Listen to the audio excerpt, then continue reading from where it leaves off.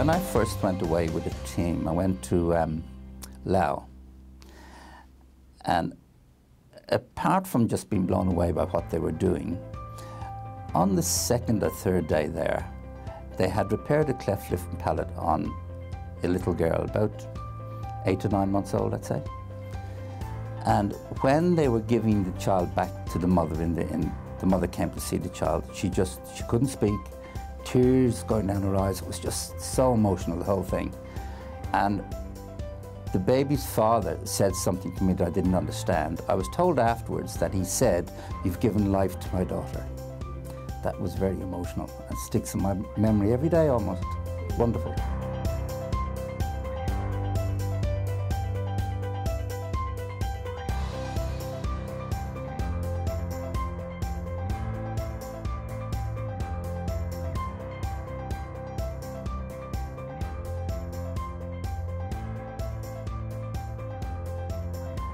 I've seen the evolution of the organisation from one that provides service only to developing into a capacity building educational organisation. So our programs have gone from being purely providing services that were lacking in the countries we visited to now trying to educate the locals and improve their local health systems so we don't need to keep going back, so they can take over the processes and do the procedures that we're doing on their behalf. Well, Rotary support of Interplast and the work that's being achieved is critical. Rotary has been fundamental in this organisation from its beginnings. The organisation has grown and could not have achieved that without Rotary support. Interplast satisfies the 6 areas of focus for Rotary established by Rotary International. It satisfies those absolutely.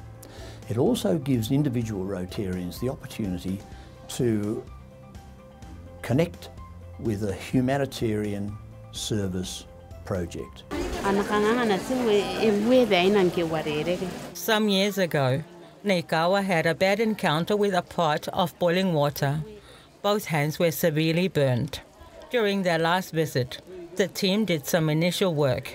Her right hand is almost back to normal, but there's a need for more work on the still badly disfigured left hand.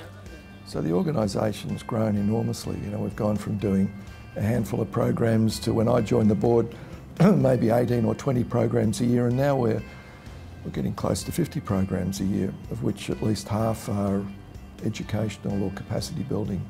It started as a program aimed at providing reconstructive services to our near neighbours.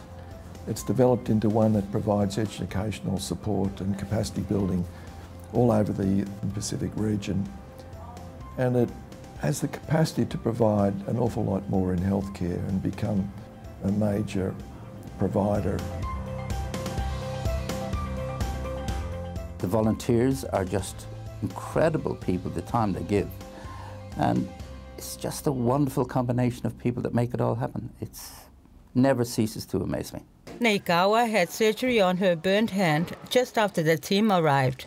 And now, 6 days later, she's returned for further treatment. Okay, this child had a very bad burn contracture, and we put in a number of grafts and released the fingers, and all the grafts have taken very well.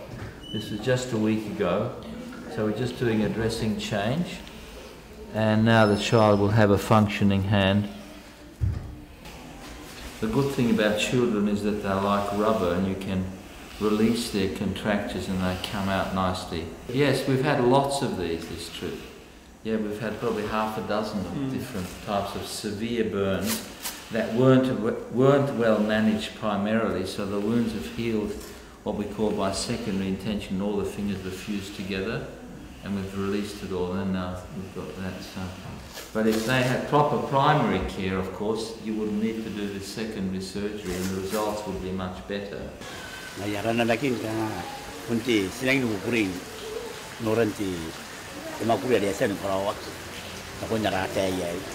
Any individual person, club, group or district can hold a fundraising activity for Interplast, and we will do whatever we can to support them, do a good job of that. Rotarians are in my experience, people who want to make changes in the world, but they don't always know how to do it. I think Rotary support is critical to Interplast's success because it's about partnerships and it's about using the skills and the vision of people and partnerships as broadly as we possibly can.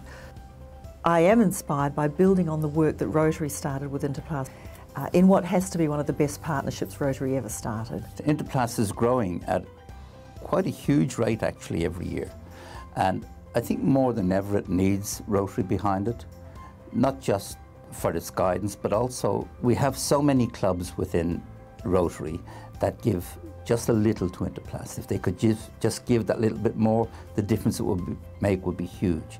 Without that ongoing support, this organisation would not have reached the point where it is, probably would have fallen over a long time ago. So thank you very much, Rotary, Rotary International and all Rotarians for the incredible support you provided to this worthwhile organisation.